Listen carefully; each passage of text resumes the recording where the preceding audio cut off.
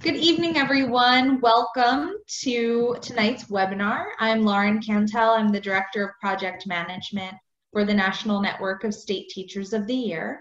And we are so excited to have Leigh Ann Erickson on to share her experience with creating a social justice curriculum in predominantly white schools. Leigh Ann is the 2019 Iowa Teacher of the Year finalist, and she was a keynote presenter at the 2019 National Teacher Leadership Conference. And I'm going to turn it over to Leigh Ann. Thanks, Lauren. This is my first webinar, so I was reading what to do on a webinar, and one said wear a headset, and I couldn't resist wearing a headset. I just happened to have one. So here I am. You guys, thank you so much for coming. I am going to share my screen with you so that we can start chatting. So let me do that. Okay.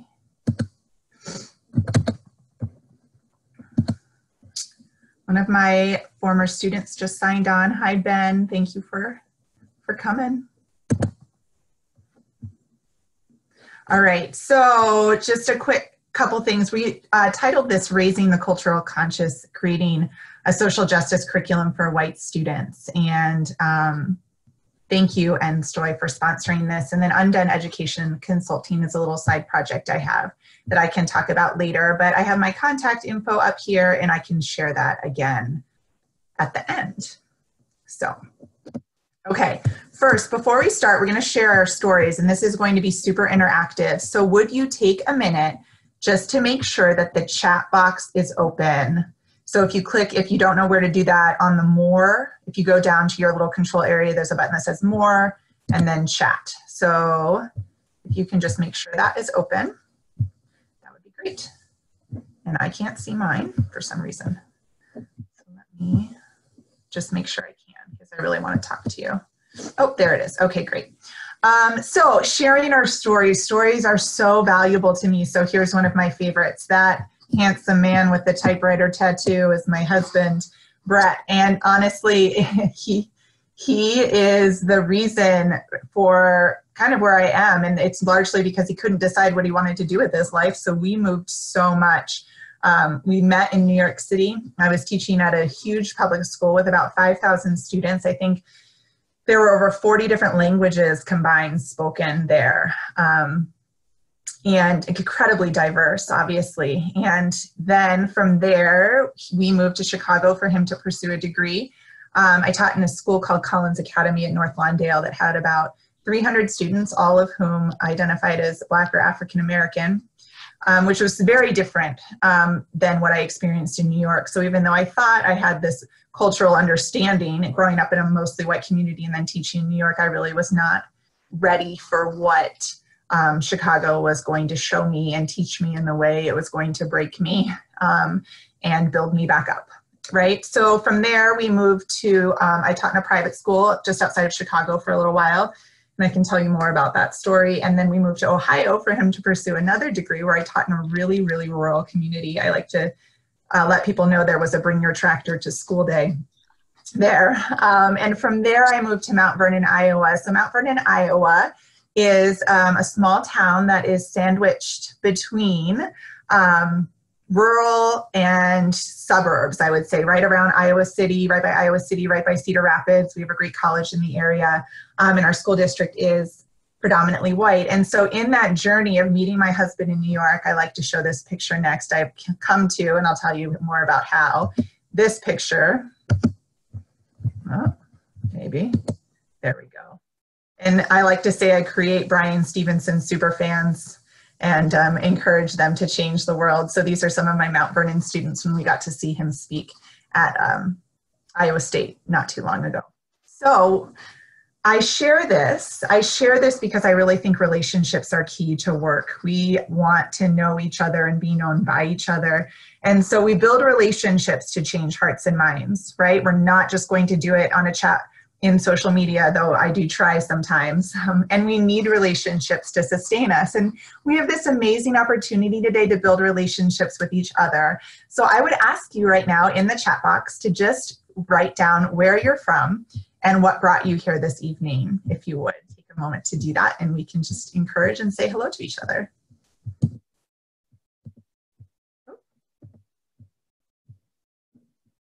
need to pull that chat box back up.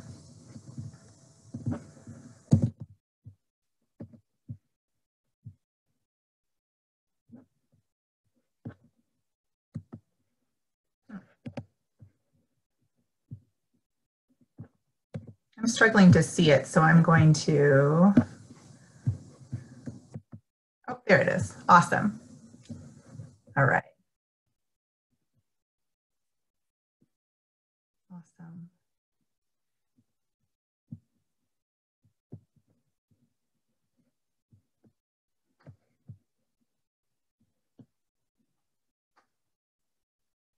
Thanks, Ernie. This is really exciting because the thing is we're creating this really amazing network, and I'm really, really excited to do that with you guys.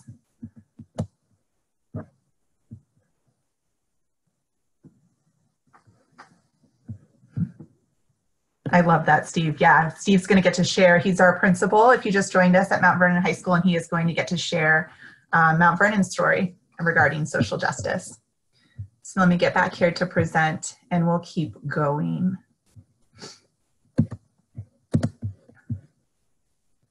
Okay, so in line with this idea of relationships, I think one rule of thumb that's really important to start with is to say, do not go at this alone. Do not do this alone.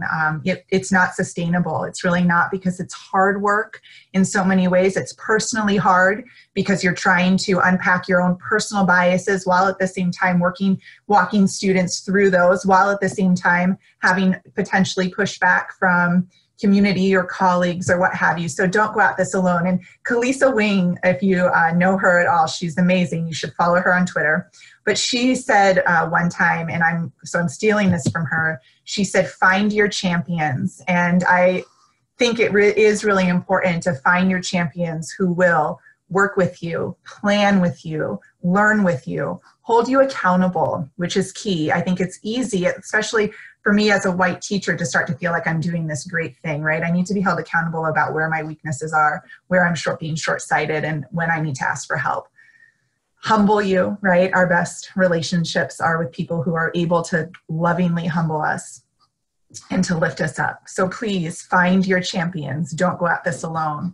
And then also invite experts of color into this conversation. This was not something I could have done on my own. I did not have the knowledge, the understanding. I had not been listening to people or learning about people's experience. So please, please invite experts of color to plan with, to learn from, to listen to teach your class when you're not ready to do so. That has been a huge blessing in my teaching career, is to have experts of color come in and teach my students and me things. I like to consider myself a white student, not just a teacher, but I am a lifelong learner of this, and I'm continuing to grow in my understanding. And also, of course, build community partnerships. So we're going to start a little bit by talking about the why behind the work. And I think we've heard a lot of disparities. And if you aren't familiar with some of the disparities in education between white students and students of color, I can absolutely send you some more information about that. But I also wanted to talk about some really interesting statistics about the way that we as a nation are separate in education racially, and then the impact of that separateness. So according to the New York Times article, more than half of students in the US attend a school in which 75% of more of the population is white or non-white. So despite the fact that segregation is illegal, you can argue that it is alive and well. Predominantly white schools receive $23 billion more funding, that was just in 2016, than schools that are not predominantly white. This can range between $2,000 and $4,000 per child. I can attest to this in a very basic way. When I was at Collins Academy in Chicago, we were limited in the amount of printer paper we can use. And at Mount Vernon, we have an open door policy to the supply room, and can really get what we need to do our job well. And it's amazing the difference that makes in the quality of education. So I think that's a really, really important and valuable statistic. Finally, this was one that came up. So it says only 29% of students earning degrees in cultural, Black, or African American studies are white. This was one that came up last year. I did a talk with a few students, maybe it was 2 years ago, on Iowa Public Radio with a professor from the University of Iowa that said only about 15% of the students that take her Black American Studies or African Studies or literature courses were white. And this was really astounding because it reveals that if we aren't teaching our white students how to have these conversations in secondary education, or that they should have these conversations in secondary education, then they're not engaging them at college. And let's just play the snowball game. If they're not engaging in those conversations in college, then they're not engaging in those conversations in the workplace, with their community members, with their friends and family. And I would argue, in fact, that then they are not engaging in those conversations in their own heart. And so that has to be a better number, because we need to be part of the conversation. It's a different part that we play, I think, as white people and our white students, but we need to be entering into those difficult conversations. I love this tool. This is a really, really cool way to get your kids talking about race and their schools. So check this out. This is a New York Times tool, or a ProPublica tool. I think it's, well, I don't want to say it's from the New York Times, but that's how I got there. And what you can do, so it talks about racial inequality, and what you can do, and it doesn't have data for everyone or for every school. Mount Vernon actually does not have enough data, but there are schools very near us that have data. So what you can do is you can type in, say Iowa City High School.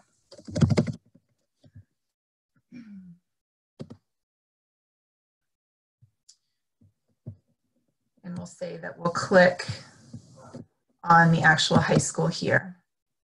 And we get a lot of really interesting data. So this is a great exploratory tool. So we see here at Iowa City High School, so you can say to students, in my high school, in our high school, this is the reality. What can we do about it? It says here, white students are 3.2 times as likely to be enrolled in at least one AP class as Black students, while Black students are 12.4 times as likely to be suspended as white students. And you can see different groups as well, and we have a lot of data here on graduation, on free and reduced lunch, on teachers and resources. You could compare rural schools with suburban schools with urban schools. One thing I found in doing this work is data and facts speak so loudly. If we can teach our students truths, then they're going to start asking, well, why is this a truth? And then we can get into some of the more philosophical things. But if we start with truth in spaces that are undeniable, then the pushback doesn't come in the same way that it would if we just started with ideas or philosophies. So I think starting with truth, helping our students ask the why behind the truth is a really valuable place to start. And I really love this website. And then you can take it further. My students this year then went out and interviewed teachers and students in our high school and tried to hear the stories behind some of our numbers and some of our realities. So again, really love that website. In fact, you know what I'm going to do right now is I'm going to do this. I'm going to put it in the chat box for you to have.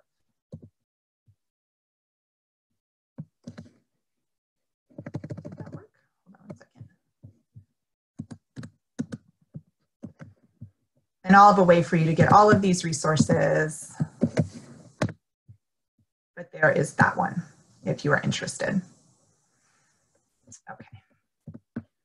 So, here we go. So many buttons, sorry. All right. So my hope then is that as we start talking about facts, as we start talking about reality, as we start talking about disparity, we can talk about the why and the why this is so important. And so I think that we have a broken system that we're not talking about. In fact, I would argue that this broken system is what is perpetuating systematic racism, because the problem is our white students are heading into the world over-isolated, as those statistics show, and undereducated in how to deal with that isolation. And they're missing out on an incredible experience and opportunity to grapple with the complexity of our nation's history and understand it fully, and then participate in ensuring that it is not repeated. This quote always comes back to me, and I talk so openly about my own brokenness. Teachers, please be ready to and willing to do that if you can. It is a hugely impactful thing for your students. Brian Stevenson writes, there is a strength, a power even, in understanding brokenness, because embracing our brokenness creates a need and a desire for mercy, and perhaps a corresponding need to show mercy. When you experience mercy, you learn things that are hard to learn otherwise. You see things you can't otherwise see. You hear things you can't otherwise hear. You begin to recognize the humanity that resides in each of us. And this is the why, because we all deserve to be recognized as fully human. And the reality is that's not happening. And part of that is because of undereducation in this area. And this idea that we can be vulnerable, that we can be broken, that we have received mercy and therefore must give it, I believe is the ultimate why behind this work. So in that, and I would say too, my own experiences have reflected this problem, and I'll share a little bit of my story. And if you've listened to my keynote, you've heard this. But teaching in predominantly white schools really allowed me to think back and reflect on my own predominantly white education. And so where were the gaps, right? Where were the gaps? I would say I learned about slavery, but not the remarkable history of African people or the scope of the violence that they endured because of the slave trade. I learned about emancipation, but not the triumph and tragedies of Reconstruction. I learned about Jim Crow, but not lynching. The Civil Rights Movement, but not Amzie Moore or Fannie Lou Hamer, Fred Shuttlesworth. The war on drugs, but not mass incarceration. And when I have these gaps in my learning, it leads me to this very dangerous conclusion that we're all good. The problems in the past are in the past, and that's where they belong. And the reality is they weren't that bad anyway, so we don't really have a lot of work to do. And then my experiences as a white person in the United States become the way in which I judge everyone else's experiences. So if racism doesn't make sense to me as a white person, then it just must not be happening because we're all good, right? And that is the dangerous conclusion. But the reality is we're not good, right? We share this common brokenness. And I brought this mindset into my classroom, especially in Chicago. For those students, I was angry. I wanted control. I wanted power because I believed white culture was right culture, and not conforming meant not obeying. And it was a disaster because I wasn't ready to build relationships. I wasn't ready to be vulnerable. I wasn't ready to show mercy because I didn't believe that I had received any. With that, I want to just throw it out there for questions, comments, thoughts. Oops. So let me do that. Questions, comments, or thoughts on the why. You can type them in the chat box if you have them, or you can speak them as well. Leigh, I wanted to backtrack just a minute with that wonderful ProPublica link. Yes, please. And just that whole idea of putting the facts out there. Let's share the data. Mm-hmm. First of all, I love it when students are analyzing data in any class, not just math class or science class. Yes. But then on a broader picture, and a much more important picture of leading them to have that why. Because it's one thing that I don't like when we force a why upon our students. And so I think it's just delightful that you shared it that way. And of course, to be prepared for the direction that their why might take. Yes. It's just so poignant to do it that way. And so I just wanted to comment. Thanks for mentioning that tonight. Absolutely. And Ernie, I really appreciate what you just said, to be prepared for what their why might be. And so I think maybe even before we start having these conversations, we just talk about how to have discourse with people, how to talk to people who might think differently. And so with my students, we do a lot of, okay, how do we talk about this? How do we ask good questions? How do we listen to respond rather than just listen to react and listen to wait for a chance to talk? And so we do some educating just on talking first, because you're right, the why, you can't always assume that people will come to the same why. And it ends up being really, really beautiful because people start to understand where different points of view come from, where potential misunderstandings or deeper understandings come from. And so they get to do that process on their own, which is so, so important, I believe, into really creating change. So thank you. I think you just hit on one thing as well. I teach middle school. So for us, it's for me, when we're talking, and I teach now, I went from teaching in a school where I was in the minority to a school where we're a majority white school. And I find with a lot of my students is their understanding of perspective. Is missing. Until you start to talk about perspective, to have these deeper conversations, you've got to do the introductory work, the heavy work of talking about why is it important. And I teach history, so why is it important that we look at perspectives?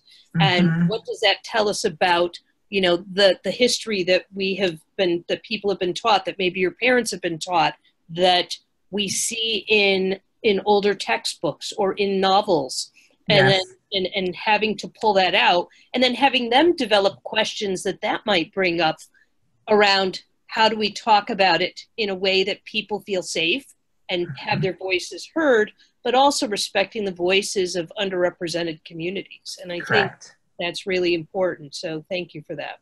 Yeah, absolutely. One thing I talk a lot about with my white students too, and one of the reasons I often hear that they don't engage these conversations is because they are afraid to do something wrong, to say something wrong.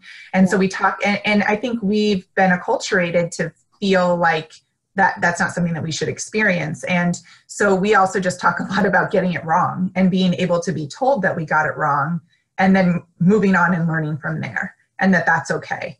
I've gotten a lot of things wrong, and I've been able to correct, to hear, to receive, and that's been a really powerful point of discourse too. So I agree. It's huge. You've got to do that background work for the why.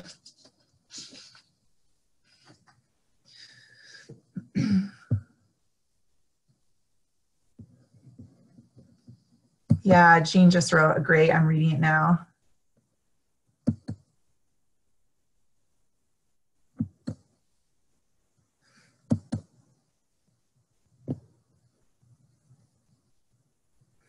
Yeah, I really appreciate that, Jean. I really appreciate your point about it, but it's not a partisan issue. We talk about this a lot. This is not political. This is about recognizing the fullness of people's humanity, and that is not a political issue. We are not talking politics here. We are talking truth. We are talking history. We are talking justice. And asking those big questions has been really powerful. I started a social justice project-based learning class this year by sitting down with kids, and I made them answer the question, what is good? And it was just because I said, because if you don't know what it is, if you don't have something that you're rooted in, then you're going to have a lot harder time caring about the things that we do. So I think that's another way to engage students in just talking as well. It was good. It was a good mind blower. All right, you can always pop something. I can't see the chat box when I'm presenting, but I've got a few other moments where I'm gonna pull it up. So let me go back to presenting. And so this is really the thesis that I came up with, and it's in the keynote as well. Teach a fuller truth So let's tell the truth, right? Let's use those facts. Let's use that data. Let's teach the truth. Let's fill those gaps in, especially when we're talking about race in our nation. Of a fuller humanity, right? We want to talk about the humanness of people for a fuller joy. So to talk to your white students about recognizing these atrocities, or learning about resistance to oppression, or learning about oppression. Well, it is hard. It is painful. I walk through a grieving process with kids, but ultimately it's for your joy, truly, because you have a greater recognition and a greater depth of appreciation for trying to know who people are and to know who you are as well. So that is my mantra: teach a fuller truth of a fuller humanity for a fuller joy. So how do we do that? There's a lot of ways, but I tried to break this down into a few quick categories. So if we're rethinking what we are teaching, I think we have to do a couple things. I think, first of all, we need to rethink our curriculum, all right? Our curriculum is powerful. It tells students who we value and who we think is important. It makes a difference. The person who wrote the whole class novel that we're reading will automatically feel more important than that short story that you're throwing in there, okay? So who are you inadvertently or purposefully saying is important, and whose story are we telling? And how can we diversify that? I think the second thing we really need to do is rethink what we know, right? What we know to be true, our own personal biases. So much of this is about personal learning as well as an educator. At least that was my experience as a white educator. So much was about evaluating my personal biases and rethinking what I know. We already touched on this, but rethinking traditional conversation, teaching discourse, teaching students how to listen to and respond to each other, and then listening to our students. I feel like I have a whole other thing about giving up the seat of power in your classroom is powerful. So how can we encourage our students to not just be part of these conversations, but lead these conversations with their peers, because they have a whole audience of people that I don't in the same way. How can they lead us? How can they lead me in the classroom? So really listening to our students, and then rethinking culture. How can our students influence the culture in our school? And we've dealt with racial bullying at Mount Vernon, and some of this rethinking culture stuff has led to changes, more instances of reporting that have been really positive and beneficial.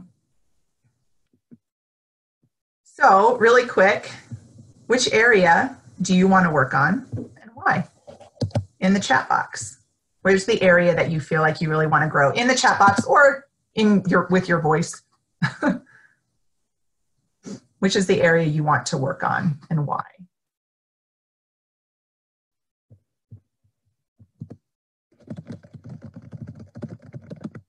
For me, it was rethinking culture. Now I think I'm focusing on influencing culture. Hey, this is Lauren. Hey. Hey, when I was teaching, we were lucky enough to have like a school-wide approach to this, where we really got an opportunity to rethink what we know. And we were led through, implicit bias training and things like that. And that really opened my eyes to be able to look at curriculum in a new light and the culture of the school building or things like that in a new way. So for me, having those uncomfortable moments were really powerful. Yeah, so thanks for bringing that up. Yeah, absolutely. Thank you for sharing that. You're right. It's powerful and it's hard, and in all the good ways. Right. All right. Thank you for sharing, you guys. Yeah. And to Ernie, just speaking to Ernie's comment, I think rethinking culture can come from rethinking curriculum. I would say that's where I started, was in curriculum, for sure. It is interesting to consider. I looked at all of them and thought, well, here we go, values clarification again, right? Yeah, sure. I'm at a loss of where to start. And so it's almost like a little bit of this, a little bit of that. It's really tough to decide on that. And it probably depends where the school is at, where students are at, to see where maybe your greatest need is. And I think ultimately the other three will influence culture. But then I think there's also some ways that we can really directly influence culture. which is kind of where, and Steve can speak to this more later, but this is kind of where I feel like Mount Vernon is headed, into being really intentionally culture changing. All right. Okay, so just a few steps. Again, this is really basic, and we will go into some detail, and time is going so fast. But I think you need to partner with experts of color to create a vision for what you'd like to see in your school. And that partner with experts of color, that's not a suggestion, that is a must. You need to do that. It's really, really important. You will have blind spots as a white teacher that you don't even know exist. And then incorporation and implementation. So start small. Consider, where do you have the opportunity to create change right away? So is it just in your classroom? I started by showing Do the Right Thing in my film class. That was the very first thing that I ever did. And it just led to so much more personal learning and then student learning. What about in a club or starting a club? So there are some small ways that we can start this. Show your successes. I joke that my husband is my publicist. He is constantly finding ways to promote the stuff that we're doing at Mount Vernon. So show student work, host community nights, call the local media and tell them what you're doing, because the more that you're showing this work as positive change and positive and success stories of students in your school, the more people that you will be able to bring on board. So I think it's really important that you do show your successes. From there, you can grow your vision, right? New classes, new curriculum, teacher and administrative allies, writing grants, getting creative. And I always say, remember to be humble and move forward in grace and love. Remember your own misunderstandings when they existed, and fight for people you love rather than against those you perceive to be the enemy, because doing that will sustain you in a way that the other will not. This just makes you tired and mad. And I've been there. All right, back to it. Questions, comments, thoughts on some of those things. And I've got a whole toolbox coming next, so if you're looking for tools.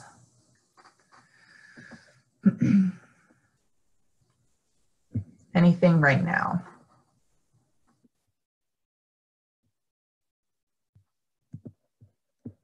That's all right. Let's go toolbox.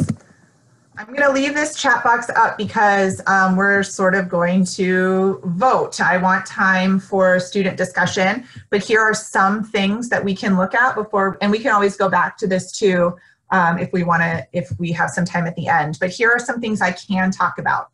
I have a white affinity group discussion guide. So this would be a discussion made up of only white students and how to lead those, and different tiered questions to ask and answer. I have standards for social justice courses. So I used the Iowa Core. One of the great standards that we have is the cultural competency standard. So I have written scaled learning standards for social justice courses. I have African American literature curriculum that examines slavery to mass incarceration, with talking about the reality that slavery has not ended, but rather it's evolved. So we start with mass incarceration, and then we say, how did we get here? So students can really piece together those connections. And Ben, who is on here, has taken that class, so he can speak about that too. I have a social justice movement planning tool that's really going to use some of Brian Stevenson's ways to create a social justice, ways to achieve social justice. And there's a lot of ways that you can plan. Teaching white privilege resources. So I've had the opportunity to teach about just about white privilege in the school, and that's been really powerful. How to develop meaningful experiential learning, and then creating school-wide learning opportunities. So would you go ahead and just type in the chat box what you want, and if we have one that's more popular, I'll start there and then I'll kind of move around. So I'll give you a minute. Again, these are our options. Where do we want to go? This is our choose your own adventure. Where do you want to go from here? What do you want to see?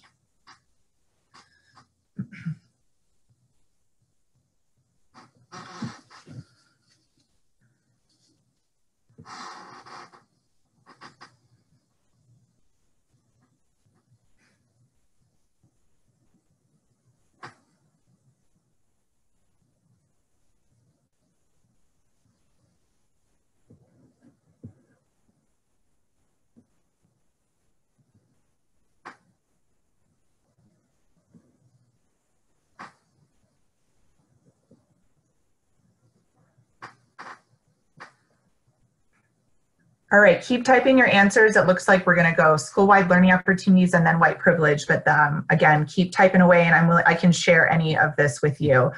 So creating school-wide learning opportunities, one of the things, or my biggest tips, I think, for doing this is let the students really drive this curriculum. So what this is this is our syllabus for our current class that has really been spearheading school-wide learning opportunities. So this is a project-based learning class in which students are asking, what role do oppressed people groups play in society, and what is my role in amplifying the voices of the oppressed? And what they do is they have created, I don't have any pictures, we started, if you're thinking about teaching students how to do this, I guess this is kind of a 2-for-1, social justice and this, but we started by reading Pedagogy of the Oppressed, not all of it, just the first 2 chapters, and then looking and examining stories through memoirs. And then they have the opportunity, so Mr.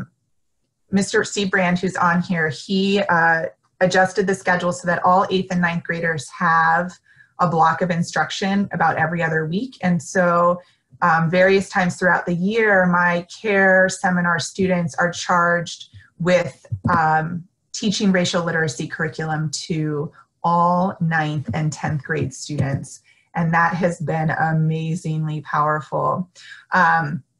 We started the first day just by talking about identity to try to get some buy-in because the students rightfully said we need them to trust us and we need to build relationships with them before we can start talking to them about some of this harder stuff. So really ask the students how to do this. They're so smart and so knowledgeable. And I think you can, if you're in secondary, you can then get those kids into the elementary school. So I would say in elementary school, if you know that your secondary schools, your high school, or even your middle school has classes like this, I wonder if asking them to come and teach as well would be great. We have done that before, and that's been really powerful.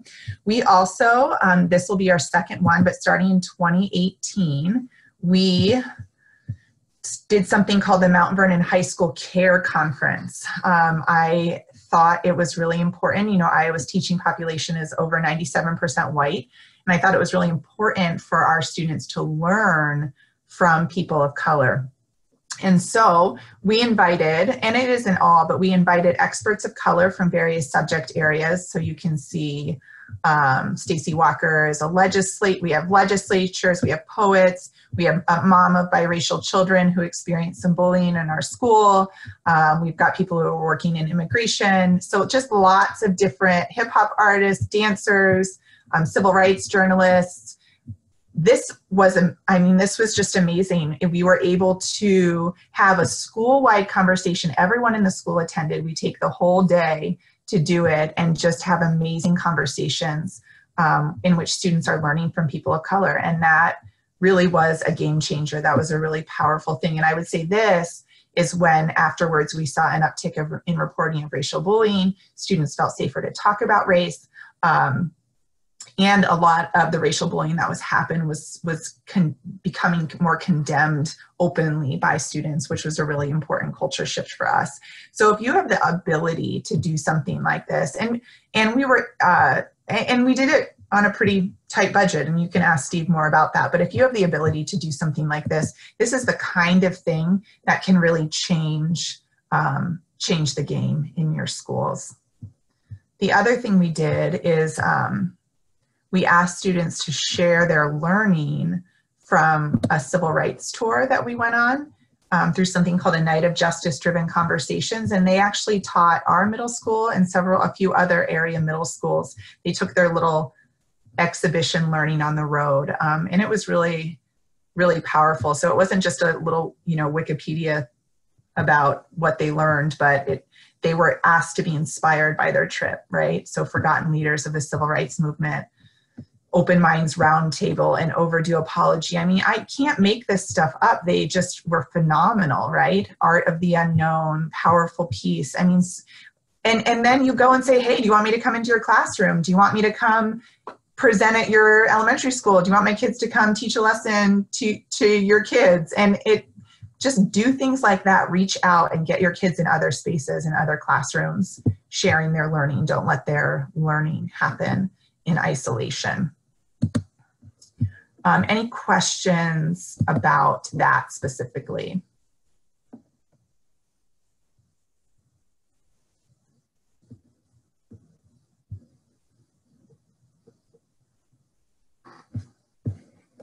Okay. White privilege, I'm going to go ahead and give you this article that was phenomenally helpful in when I was trying to unpack white privilege. It's from Teaching Tolerance. It's called What is White Privilege Really? So let me go ahead and pop that into the chat box. And this really helped me to create this presentation for students called Unraveling White Privilege. And I think when you're talking about white privilege, this is just, and I can share this with you and you can just use it, that would be fine. But one of the things the article recommended to do is to first start with talking about white privilege, what white privilege is not. So it's not the assumption that everything a white person has accomplished is unearned. It's not the suggestion that white people have never struggled. It does not mean that white people have unlimited access to all things, because that's some of the pushback. Even, you know, well, so my family worked hard or built their business from the ground up. Well, this doesn't take anything away from that, but rather white privilege is having great access to power and resources than people of color in the same situation do. I always use the story of my grandparents. My grandparents emigrated here from Slovakia, and they worked in the coal mines and the pants factory. They lived a hard life. There's no doubt they worked hard. However, I like to ask students, do you know what was happening in the coal mines for people of color? They were being unreasonably arrested and put in there and beaten or killed if they didn't make their quota for the day. It's a very different, we're telling them a very different story of hardship. My grandparents were able to build a home, to send my father to college. So I think it's really important to help them understand or ask the question, wow, that's incredible that your family was able to persevere in that time in, you know, rural, you name it, Kentucky, Iowa, whatever. What do you think life was like for Black people at the same time? Why don't we look into that a little bit? And so then you can start to see where privilege really is. And then they've got some great, just to go really quick, the power of normal. The Band-Aid example is really powerful, obviously. Power of the benefit of the doubt. And this is all explained in the article. Power of accumulated power and wealth. I talk about that a lot with my family. 2 generations later, you know, I'm a homeowner with a master's degree. So we don't have the generational poverty that other families do. And then just recognizing that having white privilege and recognizing it does not make you racist, right? And talking about having to store it, how to store it, and being able to just define some of these things. Kids sometimes throw words around without really understanding what they mean. I use some facts specifically in Iowa. Again, back to the facts. Here's the reality. Let's ask yourself why. We showed some of these to all 9th and 10th graders and had a really profound moment where a student said, I knew there was a small disparity. I just always figured that there always will be. But now that I see how much of a difference there is, I actually believe that we have a problem. And that is huge learning, because now that child is ready to investigate that problem. And I always push this book, changed my life. I can totally share that with you, Ernie, or anybody else that wants that. Oh, you know what? I didn't send that article to everybody. All right, there you go. Definition, I think, is really important. I can send this to you. This is the White Affinity Group discussion guide, and what it has at the bottom of it are a lot of different terms, and then where those terms are defined, or articles that talk about those terms. So I think that's a really good tool as well. Anything else before we move to Q&A, or a word from our sponsors, I like to say?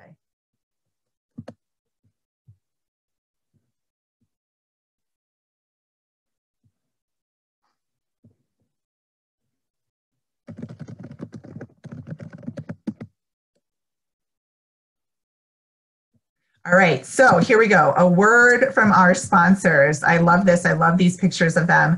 So I'm going to make this bigger so that you can see the amazing people.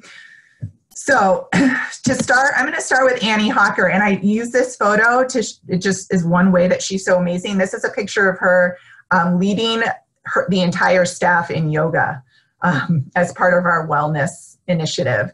So Annie's official title is the K through 12 Teacher Leadership Instructional Specialist.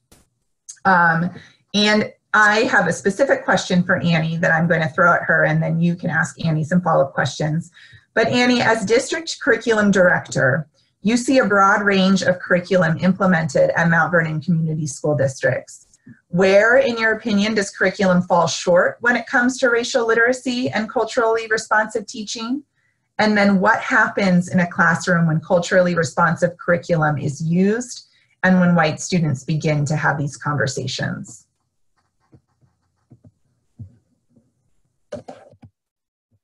So take it away, Annie. Can you hear me? Yep. Okay. Thank you, Leigh Ann. That was a kind introduction. First off, when I think about curriculum, I'm very privileged that my educational leadership program at the University of Iowa, when we talked about curriculum, it was always with the lens of equity. So the reason for the Common Core standards are for equity of outcomes for all of our students. So it's not just to make teachers' lives more challenging. It's because we know it's important that all of our kids have access to the same level of learning. When our curriculum falls short in regards to racial literacy and culturally responsive teaching, I think sometimes teachers can feel uncomfortable in leading our students in tough conversations because they're afraid a little bit to be vulnerable and to be imperfect. And so a lot of times we as teachers are too afraid to actually have the conversation, or we don't think our students are ready. And I'm a former kindergarten teacher for 10 years, and we have kindergarten kids who notice. They know when their friends aren't represented in the books that we read, or the stories that we share, or the history that we learn about. And they have a lot more background knowledge than we give them credit for. I think that leaning in and learning from our everyday experiences is super important, and that representation, our materials in our classrooms and our books, and it's important for us to see ourselves in the characters that we read about, and it's important for us to see our peers, and it's very important for us to see people who look differently than ourselves in our books, and to connect with them as characters and as people and as history. I'm very fortunate. As a child, I grew up in a school that was predominantly made up, I would say my peers identified as Chicano and Chicana, so they had family members from Mexico, and so I had a chance to discuss and learn with them. And I have a dear friend who is the leader in the San Francisco, Oakland area, who was a childhood friend who now leads this work in her community. And so I'm always looking to her expertise to make sure that I'm being culturally responsive and that our teachers are prepared. And I think it's also checking ourselves for our own biases as teachers, because we all have them, and being able to say, am I doing what's best? I have some lovely peers, and when you have culturally responsive curriculum, our kids are able to have conversations that are kind of scary for them and for you, but they have to speak their fears and and they have to tell their own stories and narratives. And so beginning to have, those conversations.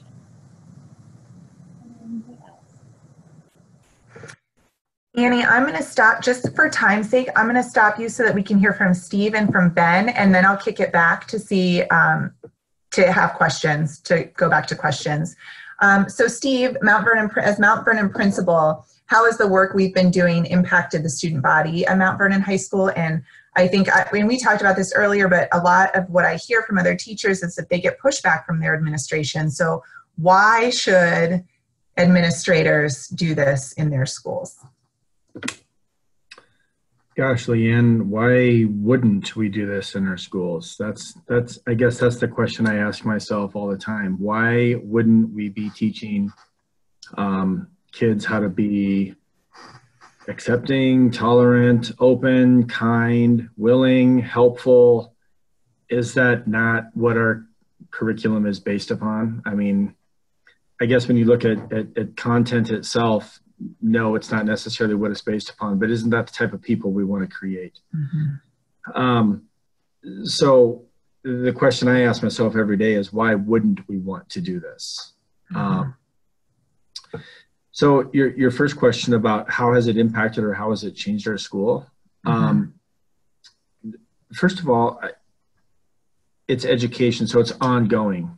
It's a continual, the right word is battle. It's a continual battle. It's a continual fight.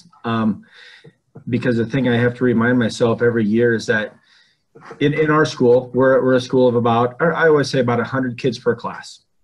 So we have 400 kids in our high school. And we lose 100 of our best kids every year. The ones that we've been training for 4 years, and they leave us and they go out into the world, and I hope they do awesome things. We prepare them to do awesome things, and we get in a group of freshmen that are potentially, I'm just going to go ahead and say it, they're the biggest bunch of squirrel bags we've ever had in our school, right? And we have to teach them and mold them and shape them into those seniors in 4 years. So how has it changed us? I think that our juniors and seniors really have started to understand what it means to look at the world through a little bit of a different perspective. It's hard in our school because we are predominantly white. I can't change that. There's nothing I can do about that. But what I can do is throughout the course of their 4 years is expose them to experiences, teach them how to be comfortable in an uncomfortable situation. And as teachers, the thing I'm trying to help you do, I'm trying to facilitate you to be facilitators in the classroom. None of us hold the key to all the knowledge for our kids. And you said it best earlier, we need to learn from our kids. Mm-hmm. One thing that I've learned over the past 4 to 5 years is until I really started listening, I always thought we were good, right? I thought things were going well. I thought we were generally respected each other and we were kind and open to each other. And you know what? For the most part, we were. But I don't even think I knew some of the things that were happening with racism in our school. I don't even know if kids told me that the things that were happening. And so what I found out is that it was happening. We had to own it and we had to fix it. And the deal is though, it's not just a one-stop shop. I guess that's what I'm trying to get across. It's not a one-time care conference. It's not a one-time course. It's continual and it's a culture. But we have to start by getting kids to know what it is, identify it, and then to be open to looking at the world through a different perspective and through a different lens and exposing them to experiences. I'll stop there. And Steve, one question that just came up, and so maybe while some of the kids are talking, you can respond to this. in the chat box, but Lauren just asked, how would you recommend that teachers approach administration to start the conversation of implementing some of this stuff? So if you just think about that for a second, because I want to respect the time, and if anyone wants to stay for a few minutes, I'm happy to stay on and answer more questions. But Ben and Bree are here with us, and Ben has graduated, and Bree is currently a senior at Mount Vernon High School. So let's start, and Bree is my president of our CARE Club. But Ben, let's start with you. So how has being in courses that address racial inequity in our country impacted you? So often I hear students say, why weren't we taught this? Why do you want to know this? And how have you been impacted?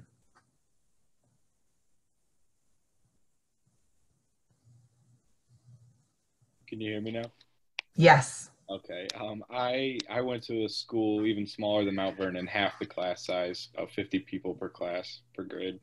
And I was kind of taught what Mr. Brand said earlier, just the greater American story about it's the greatest country in the world. And yeah, we had some bumps along the way, but here we are now, we're perfect.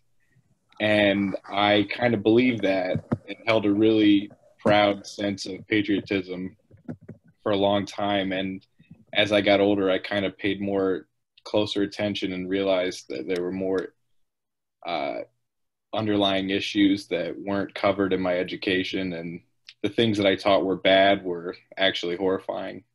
And that not to say that I was lied to, but a lot of things were covered up, and I was immediately fascinated with learning more about people of different cultures. I didn't go to class with a person of color until I was 13 years old. When I was in middle school, the first non-white person moved to my school, and he was the only non-white person in the middle school.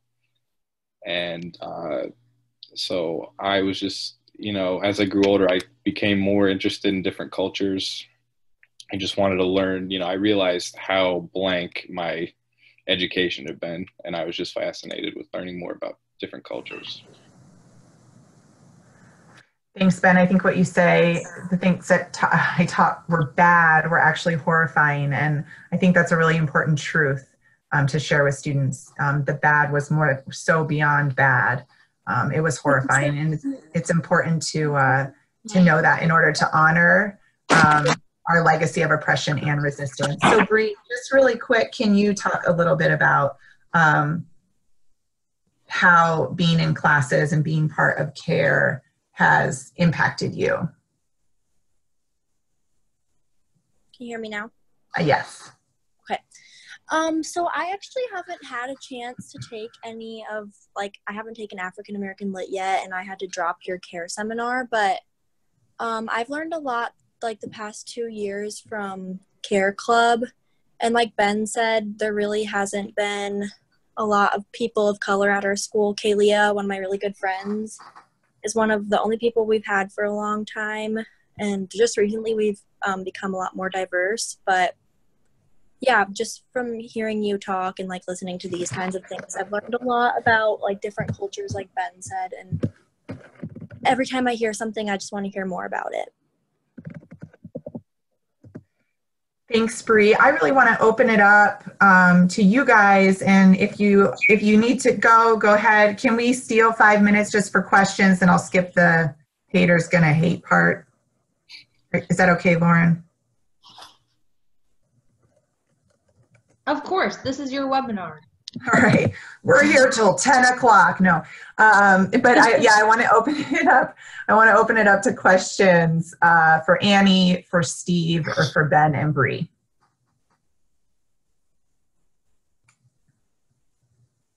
I have a question for Ben and Bree. As students, and not to put you on the spot, but what is helpful for you as students?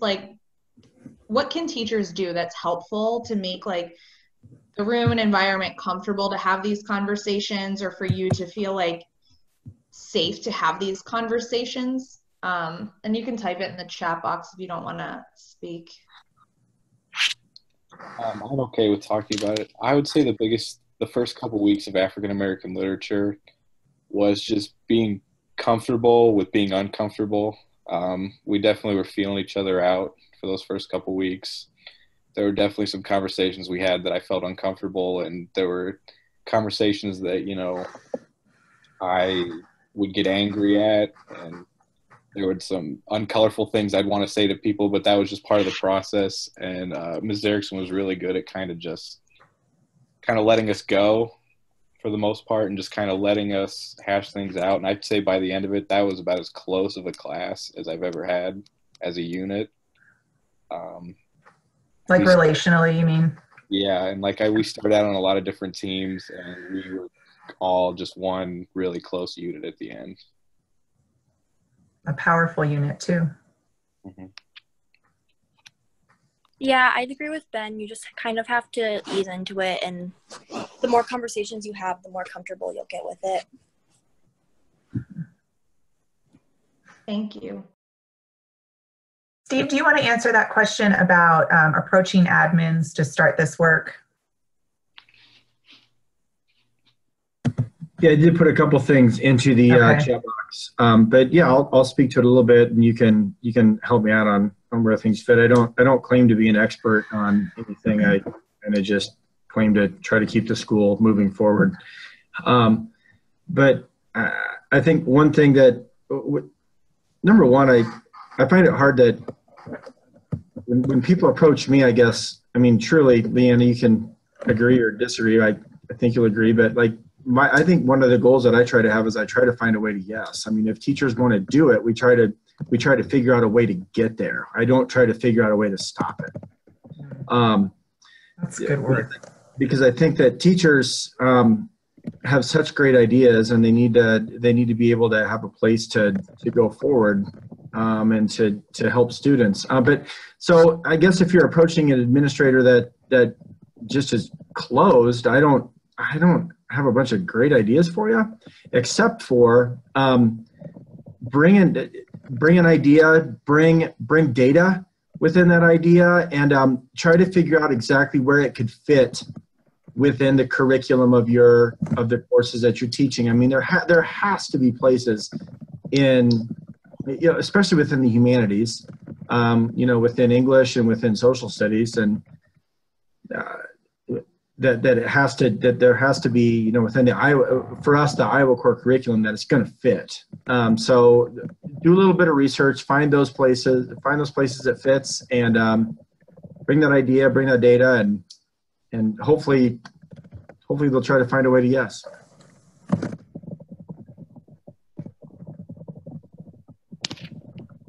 I think also if you have authentic experiences that you want to provide for your students and connections that they can make to other schools and places, I think that's a good way to approach it too. I was just responding to Eddie's question, which I think is such a good one. And I can stop typing and just say, I think we're moving in the direction of incorporating other groups. I think we have to talk about our racial disparities because it's such a huge issue, and it's one that students don't get to talk about a lot. And so we focus unapologetically there a lot. And then we have some other spaces where we do some other things. So this year's CARE seminar is exploring various people groups, including Native American, Chinese American, and impoverished communities, and Mexican American. And our CARE Club addresses wider issues too. They have been to conferences about sex trafficking. They are currently working on how to better incorporate our students with learning differences or physical differences into our community. So there are some of those things happening as well. Looks like no more questions. I'm just gonna share screen really quick, and then Lauren's gonna wrap up, because I just wanted to show you, and if you're interested in reaching out, we can talk more, but one of the things that I know was important to people were talking about pushback. And so I've got my little haters gonna hate slide, let's love them well and know when to let them go. I would say relationships first and focus on students. You probably won't change someone's mind in the response column of a social media, of a Facebook chat, but you know what, I certainly have tried. So I can talk more about that. Just again, really quick, here's my contact information. So you can email me. I can give you, provide you a link to the conference keynote. And if you go to undoneconsulting.com and sign up for what do you call it?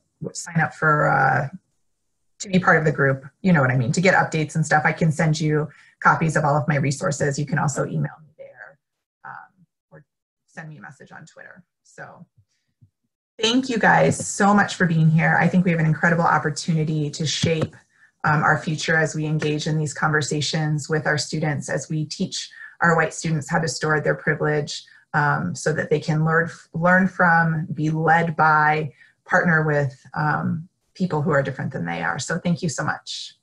I'll turn it back to Lauren. Thank you so much, Leigh Ann, for this wonderful webinar. And it is being recorded. It will be sent out, and we will share contact information and everything like that. I just wanted to do a quick shameless plug. NNSTOY is offering learning opportunities. We have virtual master classes coming out November 4th. We have instructional strategies that promote emotional and intellectual safety. That's led by Darby Valenti. And then we have a master class with Catherine Bassett and Rebecca Milwaukee titled Teacher Leadership, Pathways, Strategies, and Inspiration.